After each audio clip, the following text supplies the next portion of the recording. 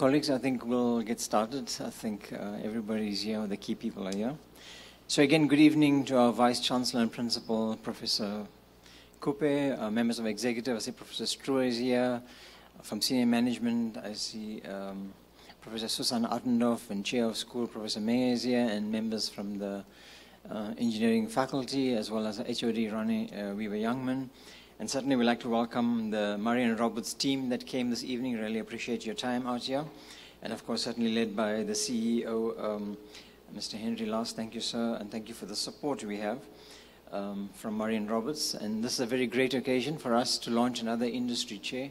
I was just saying tonight we'll be launching our 19th chair in our faculty. That's from industry and our government-sponsored chairs we have in the faculty. So it's a great achievement for us this evening, and really appreciate the support we get from industry. And the support we have from industry over the years has been largely due to the involvement of the different departments. What we have is called advisory boards. So the advisory boards of all the different departments and the faculty have been very instrumental in setting up the partnership and relationships we had with industry over the years. As you know, we graduated over 20,000 alumni in our faculty, and of course they right through the world, not only in South Africa. And certainly Mr. Lassie is one of our alumni as well, so it's great having you here again this evening. So without further ado, I'll call upon our Vice Chancellor and Principal, Professor Tawana Kupe, to do the welcome and to share his message. Professor Kupe.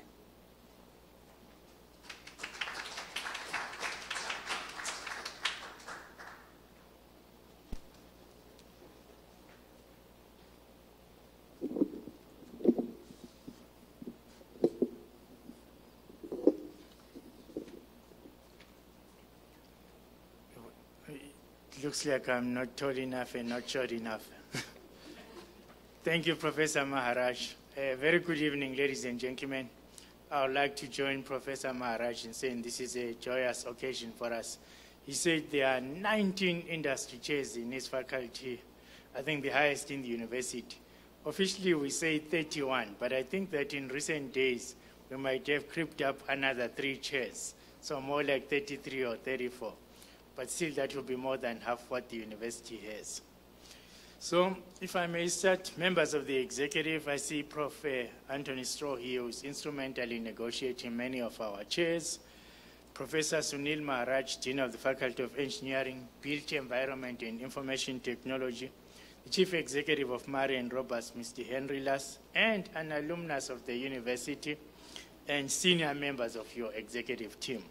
The head of the Department of Mining Engineering, Professor Ronnie Weaver Youngman, staff and students and full-time postgraduate students from the Department of Mining Engineering, members of the UP staff here present, and members of the media and invited guests. Good evening again and welcome to this very important occasion, namely the launch of the Murray and Roberts Chair in Industry Leadership 4.0. Murray and Roberts has a long and proud heritage of more than a century and is today recognized as a multinational specialist engineering and construction group focused on the natural resources market sector. Murray and Roberts consists of a group of world-class companies and brands aligned to the same purpose and vision and guided by the same set of values. The group is operationally structured into 3 business platforms and delivers its capabilities in 3 primary market sectors, namely metals and minerals, oil and gas, and power and water. It provides a comprehensive service across the project life cycle, from design and engineering to procurement, construction, commissioning, and maintenance. The group also provides services to high-growth complementary market sectors on the regional capabilities and competitive advantages of its business platforms. I'm sure that the CEO of Murray and Roberts, Mr. Lass, will also, in his address, elaborate more on the core activities within the company. From the company background, it is obvious that Murray and Roberts is a leading role player in the world with regards to engineering and construction. And it is great news that Murray and Roberts is now fostering closer relationships with the University of Pretoria. The University of Pretoria and specifically the Department of Mining Engineering, as part of the Faculty of Engineering, the Built Environment and Information Technology, is therefore grateful for the involvement and support of Murray and Roberts with regard to research activities within the department. The partnership is formalized with specific reference to leadership within the mining and mining-related industries through the establishment of the Murray and Roberts Chair in Industry Leadership 4.0 within the Department of Mining Engineering. If we look at the challenges facing us in the future with regards to the fourth industrial revolution, it is evident that leadership and the implementation of new technologies will go hand in hand. The future will therefore entail leadership in cyber-physical systems, cloud computing, the Internet of Things, and cognitive computing that will underlie the mechanization and modernization of workplaces. That is why these days people talk a lot about the future world of work and jobs that are being created by these developments that we not yet know. In this context, leaders will necessarily have to contend with increasingly complex decision-making while exercising emotional intelligence and simultaneously having an impact in the ability to inspire, motivate, and deal with this complexity in a volatile, uncertain, complicated, and ambiguous world. More than ever before, we are entering a time when introspective leaders who continually challenge and develop their analytical ability and leadership effectiveness will be greatly needed. For enterprises to compete, grow, and create jobs, they must ensure that they have access to people who can lead in a world of high-tech innovation and disruptive technologies that will transform and is transforming many industries. Successful leadership development will be dependent on industry commitment to increase investments in innovation, to equip the workforce with relevant skills at all levels, and to deliver higher value goods and services successfully. Engineering is one of the careers that will be central to these highly technical landscapes. And as things stand now in South Africa, there are no pre-career leadership preparation and grooming for future leaders in this field. The Department of Mining Engineering has been running a Mining Engineering Leadership Academy for the last 10 years, which have been very favorably acknowledged and accepted as a key intervention by the Mining Advisory Board at the University of Pretoria. With the rapid and practically exponential advancement of technology in a volatile, uncertain, complex, and ambiguous environment, the need to address leadership development on a wider scale in engineering, the construction industry, as well as at university levels, is at a critical juncture, ladies and gentlemen.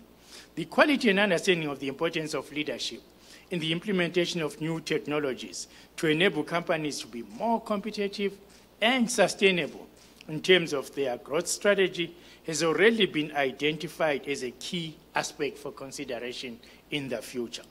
It is my sincere opinion that the quality of leadership in future will be a game changer in distinguishing great companies from good companies. Some of the key interventions foreseen in this chair leadership are workshops, research in the adoption of new technologies, and related research journal article publications, in particular involving postgraduate student researchers as part of capacity building. Because one of the challenges we face is to create a continuous, sustainable pipeline of a younger generation of leaders, skilled workforces, and educated people to take the enterprises into the foreseeable future. Through this support and involvement in the Murray and Roberts Chair, I believe it will also further position Murray and Roberts as a leadership brand, not just at the University of Pretoria, but in the mining industry and other industries as well, and globally, and not just in South Africa and on the African continent. Murray and Roberts, through their support in the establishment of the chair, have indicated their willingness to be part of this journey in leadership development, for which we are grateful.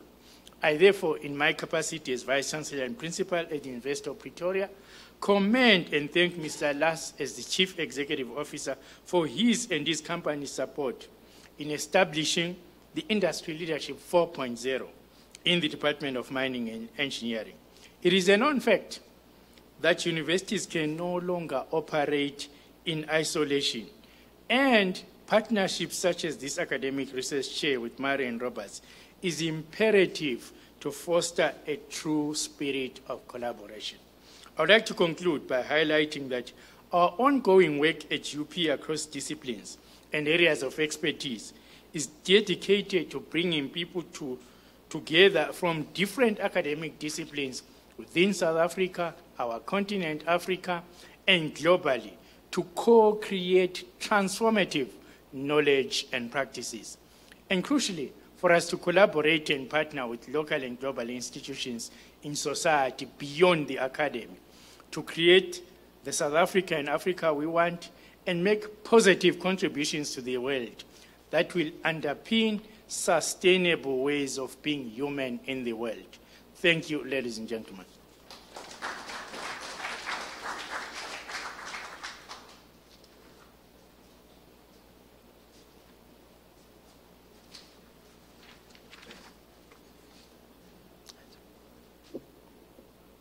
Thank you, Professor Cooper, for those words. And of course, certainly, yes, as you can see, this chair is Industry Leadership 4.0, looking at the 4IR and beyond, and how engineering has transformed itself beyond the traditional way of doing things, and how we bring technology, and how we bring the transdisciplinary and the multidisciplinary facets of work. And what Professor Cooper didn't tell you is that we, as the University of Pretoria, we produce in this country almost 28.5% of the engineering graduates in this country. So almost 1 in 3 engineering graduate in this country is a Tuckey's graduate. So we make a significant contribution to the high-level skills base in this country. So it's very important for us to innovate ourselves all the time, so that we always, as you know, in the S-curve, we're always in the top of the S-curve. So our graduates are highly marketable and, of course, meet the requirements of industry. So hence, this particular chair is going to add value in terms of the new skills that our graduates will have and the type of skills we hope to impart in the people that work in industry as well. So I'll ask Professor Ronnie Weber-Youngman, who is the head of mining engineering, who has, of course, also a graduate from this university, who has over the years developed a very good relationship and network with the different facets of mining captains of industry. And he'll tell you about the large number of captains of industry that have come from University of Pretoria over the years. And Professor Ronnie.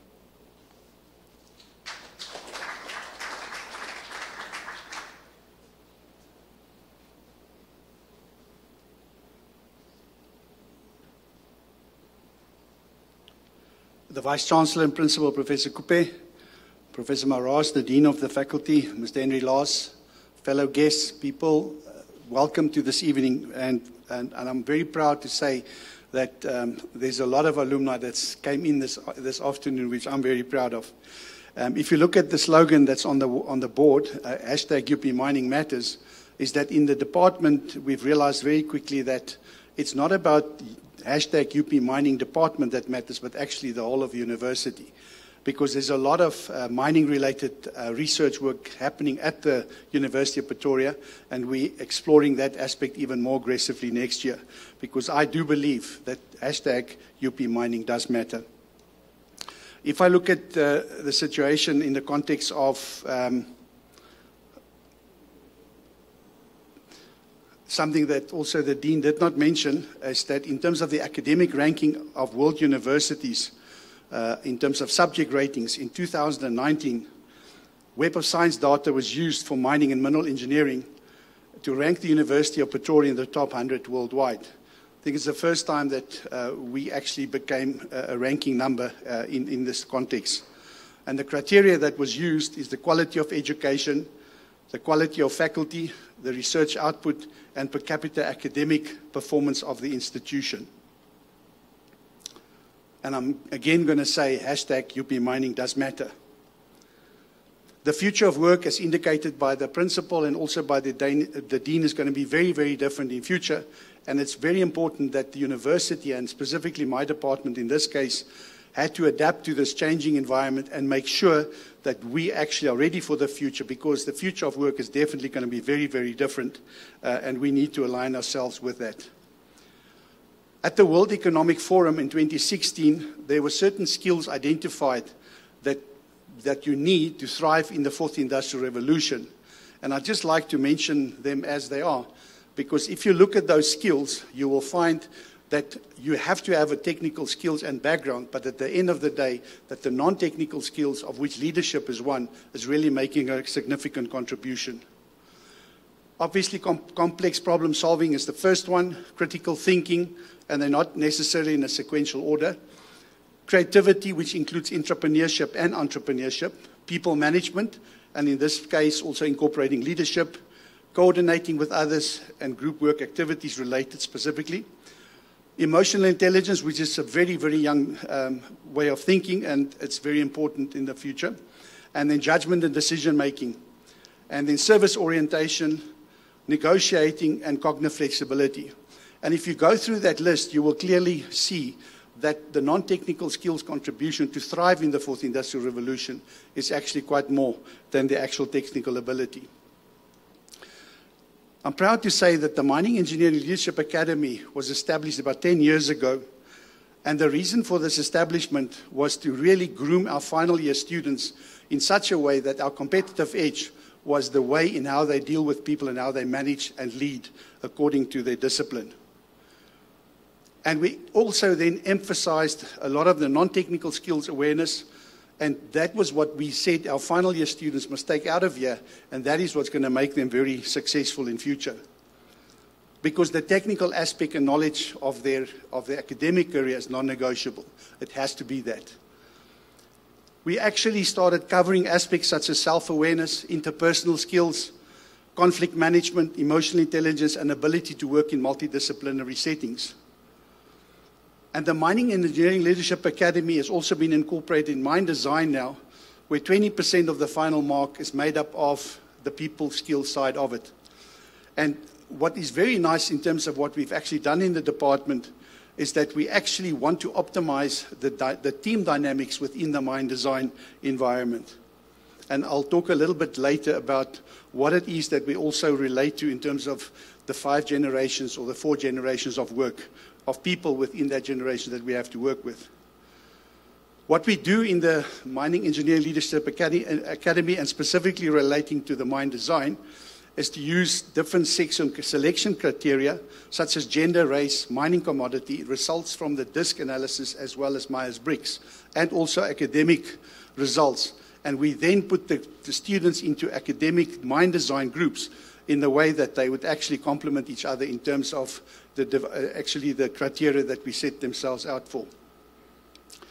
One of the important changes that we also started introducing this year is the socioeconomic challenges in and around mines, and such as community awareness, responsibility, resettlement strategies, expansion plans, reskilling of the workforce, and post-mining activities also form very important parts of discussions or discussion points within the MILA framework.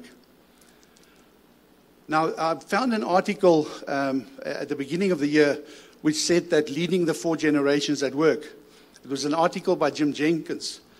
And although the article is from an American perspective, it's very valuable in the context of understanding the different personality and work traits associated with different generations.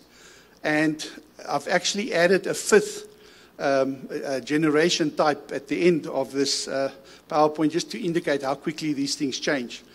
But it's the interesting fact is it's the first time in history that we have to manage and lead 5 generations at the same time at any specific point in time. The silents, according to the article, have been labeled as the most loyal workers, highly dedicated, and also committed to teamwork, and also very much involved in the proper interpersonal communication skills. But unfortunately, they retired, and if we haven't recorded what they've taught us, it's actually been a loss. The 1946, 1964s were the baby boomers, and I'm actually one of them, is the first generation that actively declared higher priority for work over personal life. And you will see as I talk how it actually changes and why I'm mentioning this as a game changer in terms of leading people in future. They're more optimistic and open to change than the silence, and they are responsible for the me generation, and very much in pursuit of personal gratification. And what is so important, what is so nice to see within this comparison that I'm making, is that we actually, and our younger graduates actually have to go manage in this environment. Then we got the Generation X's, which is the 65 to 1980 born, and at the end of the day, they often considered the slacker generation. They question authority figures and are responsible for creating work-life balance. So they're more into the work-life balance environment. And they're very strong on technical skills and more independent than the prior generations. And they're willing to develop their skill set, and they're very adaptive to job suitability, instability. And the reason why I'm mentioning this is, can you imagine a young graduate landing on a mine and actually not capable of being involved in understanding these different generations? Now, the last one, which actually is not the last one, is the Generation Ys, or the Millennials, 1981 to 94 born, is the first global-centric generation. And they have come up in an age with the rapid growth of internet. And they are amongst the most resilient in navigating change. And in terms of knowledge, they are the most educated generation of workers today. And the millenniums represent the most team-centric generation since the silence, as they've grown up at a time where their parents programmed much of their life with sports, music, and recreational activities. And then the fifth one, which after this article was published, the fifth generation was then mentioned as well. And the fifth generation, or the I generation, or the Generation Z, is the ones that are born after 95. And they are more focused, and if you look at what I've highlighted on the PowerPoint, they are more focused on work than millennials were at the same age. And they're more likely that they say, well, keep on working, even if they had plenty of money. Now, I don't think for a student, money will ever be enough in terms of what they earn. And I think at the end of the day, the I generation also are very concerned with safety, and they're very much more cautious in the way they deal with things. And they're less likely to take risks. And this is very much so. If you look at what happened at university, they socialize with their phones, and where the millenniums demands praise, the I generations want reassurance. And I just want to stop here, and I want to say something, that even in my department, we have actually almost in all of those generation types, someone in the department. And if you want to manage and lead, you need to understand your people and manage and lead them according to their strength. In conclusion from this article, they said that the strategy for cross-generational leadership is as follows. As these 5 generations, and I quote, continue to interact, companies can no longer assume that high pay, basic medical benefits, and/or benefits will secure the top talent. As more silents retire, baby boomers seek post-retirement careers, Generation X's demand challenging but balanced work assignments, and millennials, which is the Generation Yers, expect high perks in exchange for loyalty and technological savvy. Adding the Generation Z that wants stability and reassurance, you need to know that leaders must find creative ways to recruit, and I've added in there reskill and retain talent. So the future of leadership, and this is a small video that I also got from internet, and it amplifies what are the leader of 2030 going to look like. And if you look at what I've just said now in terms of the generations that we'll have to manage and lead in future, this video amplifies in a big way what it means to be able to be successful as a leader in a 2030 environment.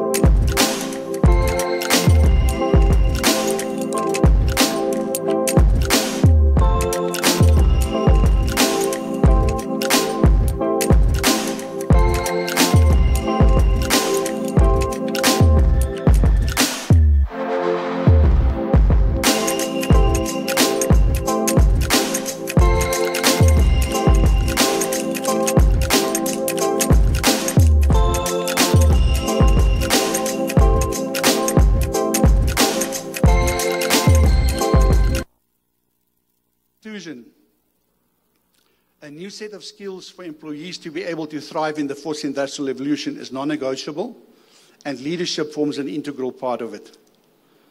The quality and the type of leadership will become a critical factor relating to all industries, with special emphasis also on the implementation of new technology. The development of these skills needs to be done at a very early stage of any employee's career. And we need to make a paradigm shift in terms of how we want to educate and train our future leaders in the context of what I've mentioned. Managing and leading diverse teams span over 5 generations are very different from the past and needs to be dealt with in a very different, unique, innovative way. And the Department of Mining Engineering, with this MILA intervention, recognized the need and exposes our students to leadership aspects that will serve them well in the careers to come.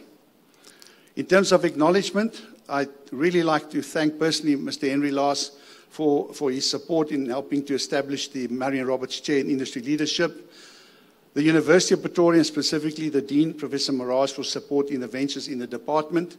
And I'd like to add Dr. Johan Ace also being involved with the MILA program that he has been running with us for the last 3 years. And my staff that supports our vision of having a key drive in leadership skills development that relates to activities in our department. I thank you.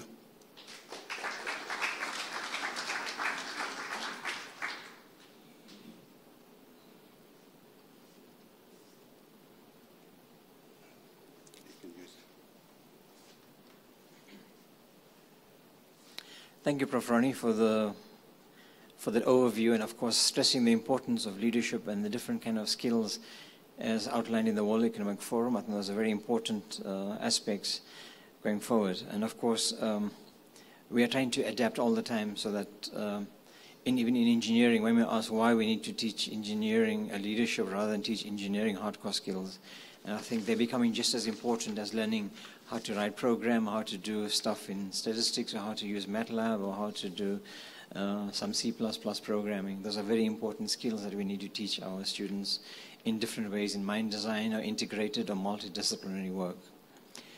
The next part of the program is where I'll call upon Mr. Henry Lars to give an overview of Marion Roberts and how he sees the chair. But before he does that, I'll give a short bio on Mr. Lars. So Henry Lars first joined Marion Roberts in 2001. He was appointed to the Executive Director Board in April 2011 and became Group Chief Executive on 1st of July 2011. He holds a B.Eng mining degree from University of Pretoria and an MBA from the other university down the road, we know as Witwatersrand. Henry was born in Vryheid in 1959. He started his career in 1984 with Genco and was appointed as the Managing Director of Kelgrand Limited in 1994. He joined Marion Roberts Group in 2001 as a Managing Director for Marion Roberts RUC, and in January 2005 he was appointed Managing Director of Marion Roberts Cementation following the merger of Marion Roberts RUC with Cementation Mining to form the Marion Roberts Cementation Pty Limited. In April 2011 he was appointed Executive Director to Marion Roberts Limited and responsible for the engineering cluster until he took over the role as Chief Executive Officer for the Marion Roberts Group in July 2011. He has extensive experience in the mineral resources and mining contracting environments, as well as a strong record of successful resolution of complex commercial matters, business strategy, and implementation. Henry has significantly improved the overall performance profile of Marion Roberts, turning it into a global engineering and construction group. He was instrumental in the establishment of the Cementation Group as a successful and global business. Ladies and gentlemen, please join me to welcome Mr. Lars.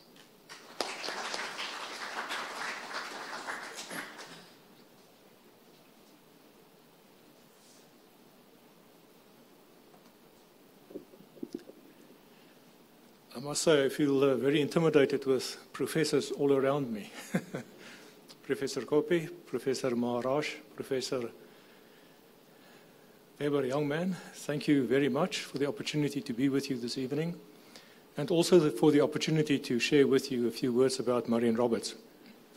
But before I do that, let me just tell you that I remember very well when I started my studies here at Tuks in 1980, That was after 2 years of compulsory military training. And during that 2-year period, I wasn't very close to the academia at all.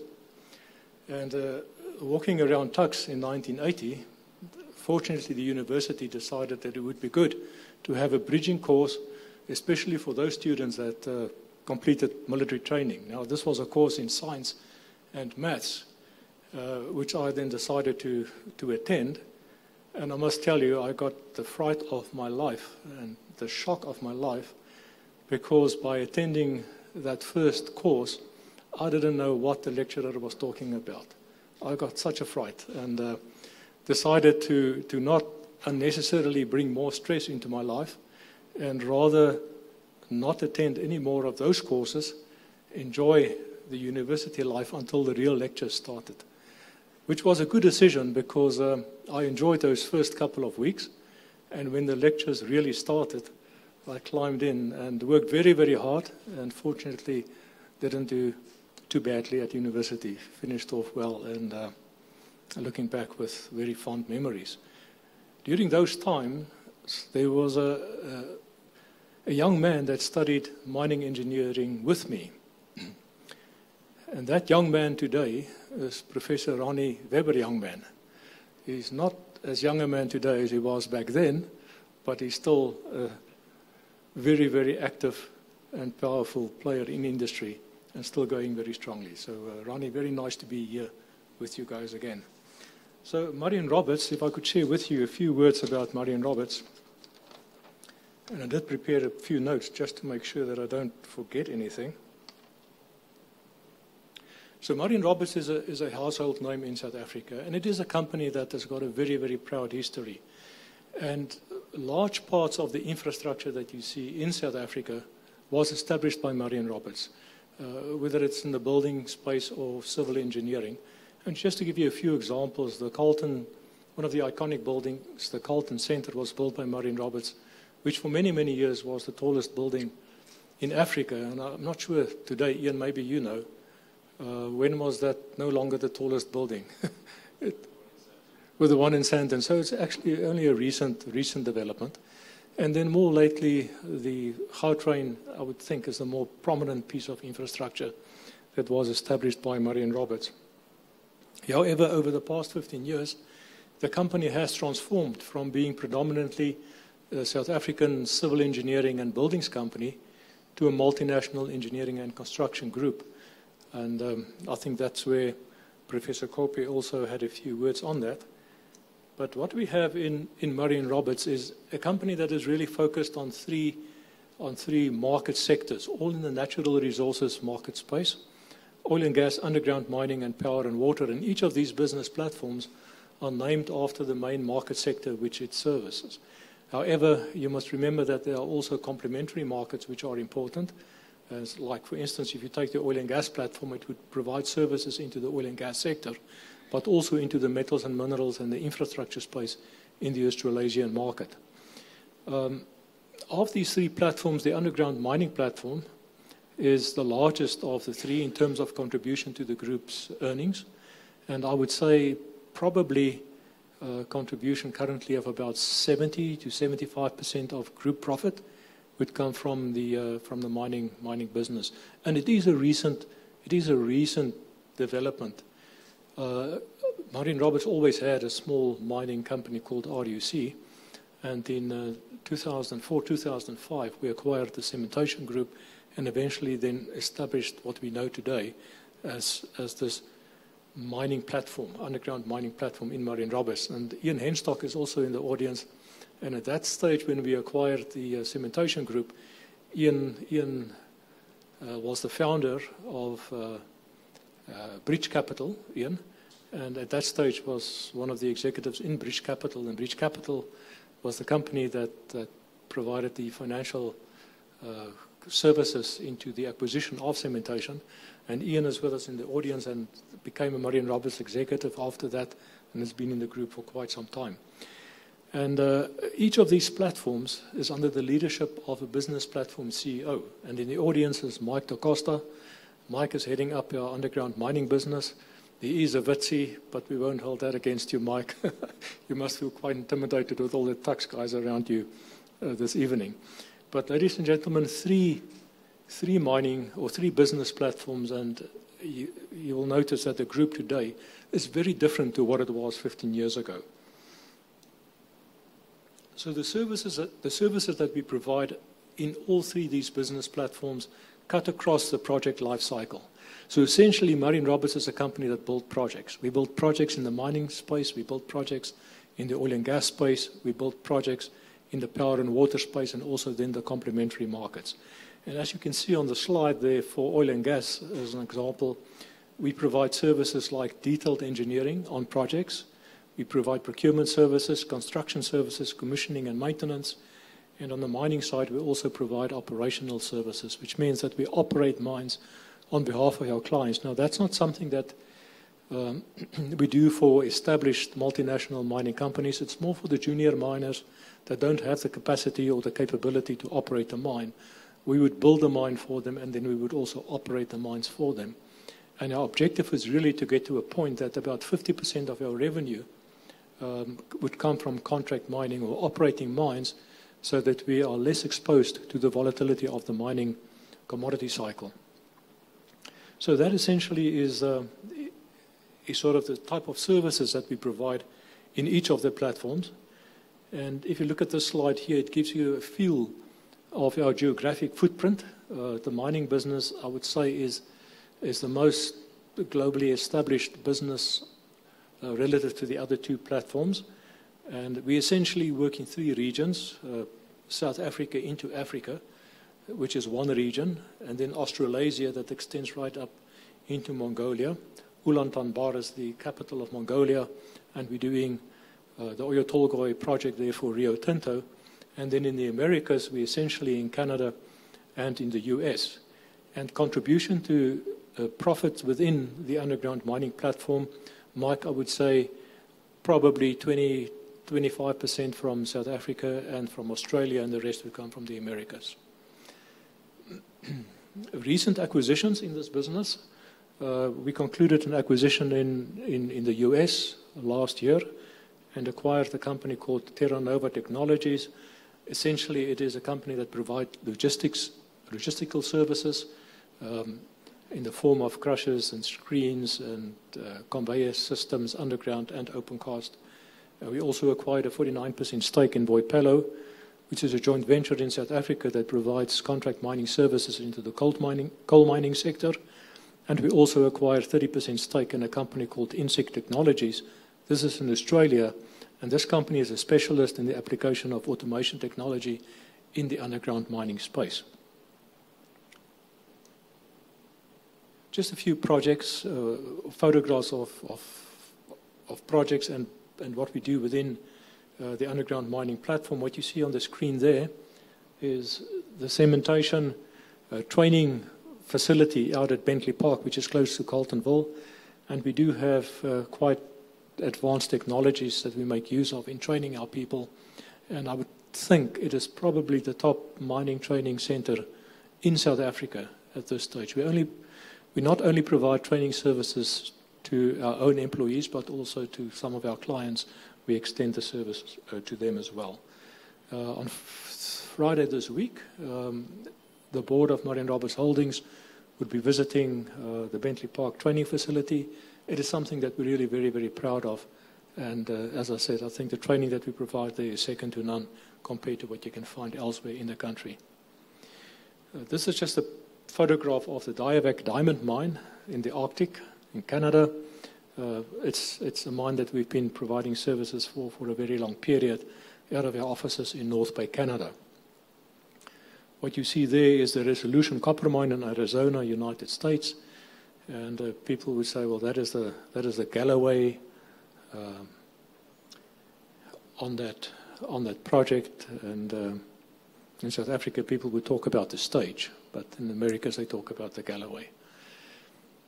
In the oil and gas platform, it's also a multinational business, primarily operating out of Perth, Australia, but we've recently acquired a company in Houston, and we do expect that the business in the Americas will very quickly start to contribute more towards earnings relative to the business that we have in the Australasias.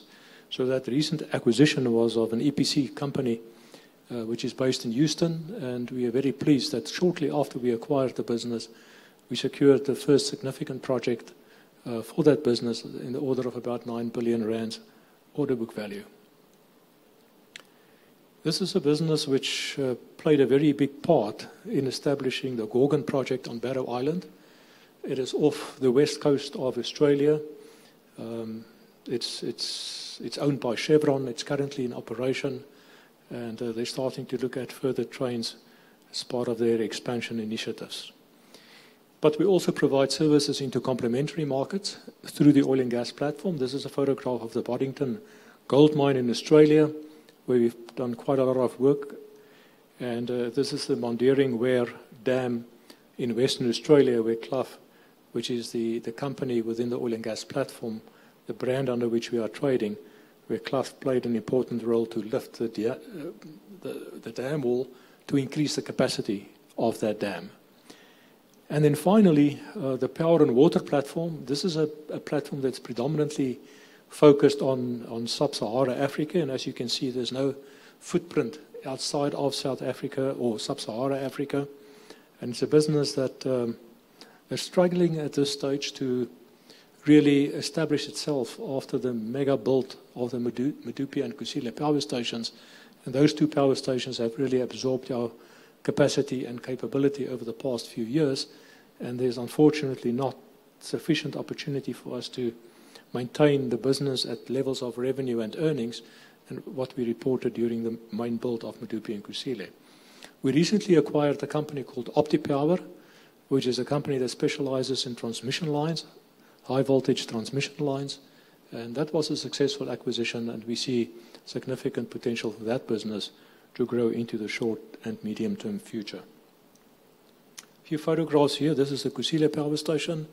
The work that we are doing there is essentially erecting the boilers, which are those large structures that you see there, and also then building the equipment into the boilers which are supplied by the clients. This is a project that we did for Sasol. It is an oxygen plant out at Secunda, completed about a year ago. And this is a photograph of a wastewater treatment plant. It's technology that we own called Organica, technology out of Hungary. And you guys that would know, it's not a pleasant experience to walk around a conventional wastewater treatment plant. It is smelly. It's just not a nice place to be. But this is, if you apply the Organica technologies, that's what you will see. The rest of it is all underground. And what you see there is what you will see, which is the above-ground infrastructure. A fantastic technology. This is a demonstration plant that we have out at Verulam, outside of Durban. And we're currently in negotiation with the V&A Waterfront in Cape Town to relocate it from Verulam down to Cape Town, and it will be utilized by the waterfront. So hopefully that's something that we will be able to conclude in the not too far future. So just a few comments in closing. So this is what I wanted to share with you about Murray & Roberts. Now, why is Murray & Roberts here, and why do we play a part in this chair in Industry Leadership 4.0? You've heard Professor Ronnie talking about how technology is changing, and it is changing faster and faster every day. And it is changing the way in which individuals, companies, and governments operate. And for us as an organization, we need to understand what will be required for us to be successful in this future that lies ahead of us, where technology will play such an important role. And more specifically, what would be required for us to be successful in the mining industry. I mentioned earlier on that our mining business contributes about 70 to 80% of our earnings. It's a fundamental part, or a very important part, of the Murray & Roberts Group. And we need to understand better what this fourth industrial revolution is all about. The founder and executive chairman of the World Economic Forum, Klaus Schwab, is the first guy that coined this term fourth industrial revolution, when he used this as the theme for the 2016 World Economic Forum that was held in Davos. And he argues that there's a technology revolution underway. Under our noses, it's happening every day. And he's the guy that's talking about, first it started to talk about the fourth industrial revolution. So I asked myself, now, when did this actually start? When did this fourth industrial revolution start, and what does it actually mean? And to be able to understand that a little bit better, you need to look just back in history and think what a revolution is. And what was the first industrial revolution, the second, third, and now we're in the fourth industrial revolution. Now, the first industrial revolution happened in 1760 to 1840, over an 80-year period. And it was about mechanization, it was about water power, it was about steam power. And that entire revolution was really driven by the steam engine's invention and the role that that played in new manufacturing processes, which led to the creation of factories. Now, that was 1760 to 1840. It took about 100 years later for the second industrial revolution. So that followed the first industrial revolution a century later. That was about mass production, assembly lines, electricity. It was the age of science and mass production of electricity, steel, oil, and automotive industries. The light bulb, combustion engines were key inventions during that time. Now, so that would have taken us to about 1940, a century after the first industrial revolution. Not long after that was the third industrial revolution. It started in 1960. So these revolutions, industrial revolutions, are coming over us quicker and quicker and quicker. So in 1960 was the third industrial revolution, and that was about the computer and automation era, about digital revolution, the introduction of mainframe computing, personal computers, and then the internet that was brought to the populace on a very, very large scale. It also marked the invention of the semiconductor. Now, in our organization, we recently started a process with the Boston Consulting Group. We talk about digitization and what that impact will have on our business and how we need to ready ourselves for the future. But in doing this bit of reading, in preparing for this evening, I realized that the digital revolution is actually the third industrial revolution. We're already in the fourth industrial revolution. So we're trying to prepare ourselves as an organization for the digital revolution or digitization, but I mean, that's already history. So when you talk about the fourth industrial revolution, now when did that start? As I said just now, the first time that this term was used was in 2016 at the World Economic Forum. So it is something that is happening as we speak. And people talk about artificial intelligence, augmented reality, energy capture, storage and transmission, the Internet of Things, 3D printing. And this technology is changing rapidly. So we need to understand what that would demand from us going forward from a leadership point of view, from a company point of view. How do we remain relevant in this rapidly changing environment of technology explosion? And how do we make sure that we remain competitive, and that how do we generate value, how do we distribute value as organizations, how do we function as individuals, as companies, how do we function within the fourth industrial revolution? So for that reason, we decided it would be a very good investment for Murray & Roberts as a group, Ronnie, to support you in this initiative. And hopefully that's for the best of industry and for the benefit of all of us. And we really look forward to see what the fruits of this initiative would be. Thank you very much.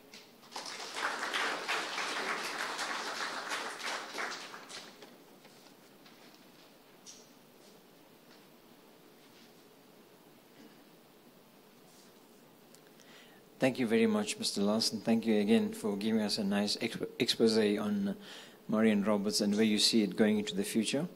So we have a little token of appreciation for you coming here and your team. So Prof. Ronnie, if you can please join me too.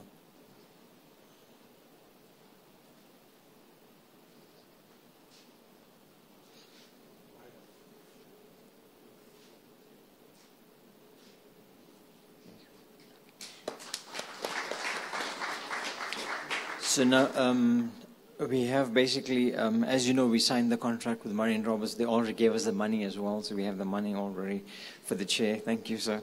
So what we do this evening, I'll call on Mr. Loss and our Vice Chancellor and Principal, Professor Cooper, to unveil the plaque, basically, to show, recognize the celebration and a memoir as well for us to have in the facility. So if you can please, both of you join us. Prof. Ronnie, can you help me there, please?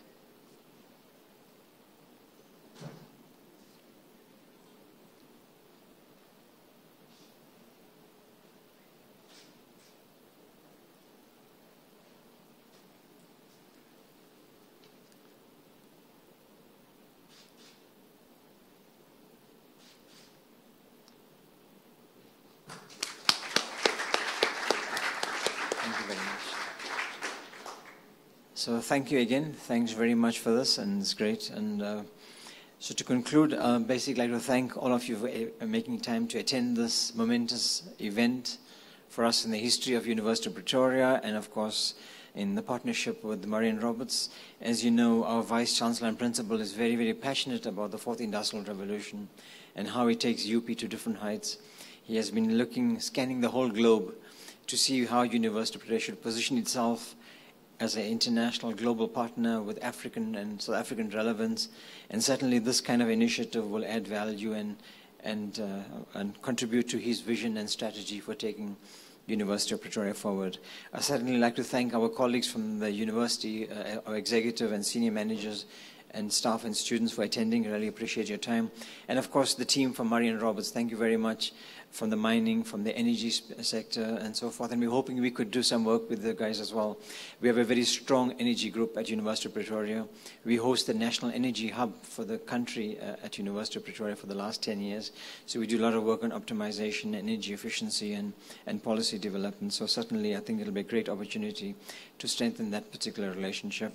And of course, I'd like to thank the organizers for this evening, certainly our caterers, Louis and his team for the audiovisual, and certainly Professor Cooper for taking time off his busy schedule to be here with us. And I'd like to recognize at this point in time Mr. Chris Griffiths from Anglo Plat. Thank you very much for making time, sir, to be here. Again, one of our alumni from University of Pretoria and very supportive of mining, and we really appreciate your support and your leadership as well in guiding us in taking the faculty forward. Colleagues, we have some refreshments, so please join us for some refreshments and we can network. And thank you again and travel safely. Good evening.